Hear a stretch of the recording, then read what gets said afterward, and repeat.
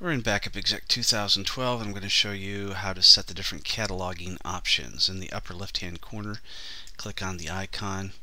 From here, Configuration and Settings, Backup Exec Settings, and we'll click on the catalog option. The first option is to request all media in the sequence for catalog operations.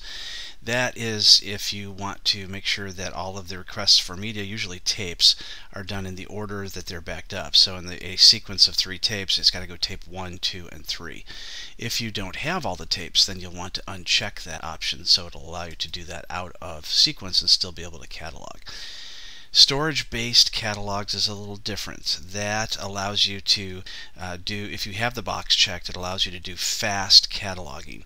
It doesn't do file by file because it already uses the data that's stored in the database. If you are using a backup from another computer where you want it to go file by file, then you uncheck this option. It does take a lot longer, but then it does do a much more thorough job in getting each of the files that were backed up. Truncating logs after a certain amount of time.